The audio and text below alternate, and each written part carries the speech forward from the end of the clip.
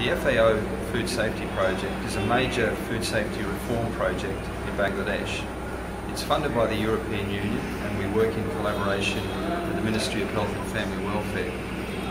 Bangladesh is a country of 160 million people in an area twice the size of Ireland, so enormous population densities.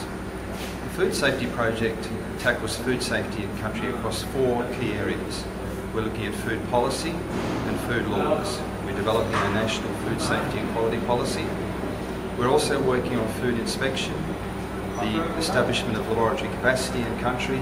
We're also looking at reforms that will introduce preventive approaches to Bangladesh across the food industry, amongst consumers, etc.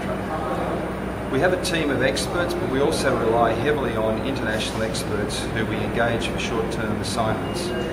In the case of Dr Louise Fielding from the Cardiff Metropolitan University, she was engaged in 2 assignments in Bangladesh to assist us with curriculum development for the training of health inspectors, sanitary inspectors in country.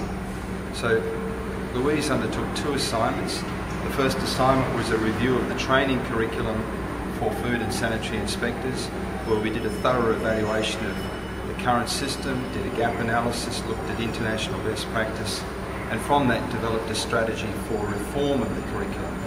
And then on a subsequent assignment, Louise came back and worked with us on further developments to review and reform the agenda of the training program. So universities such as Cardiff are an important vehicle, important means by which we in country are able to access international expertise to assist Bangladesh to bring its food safety capacity and food safety systems up to international norms.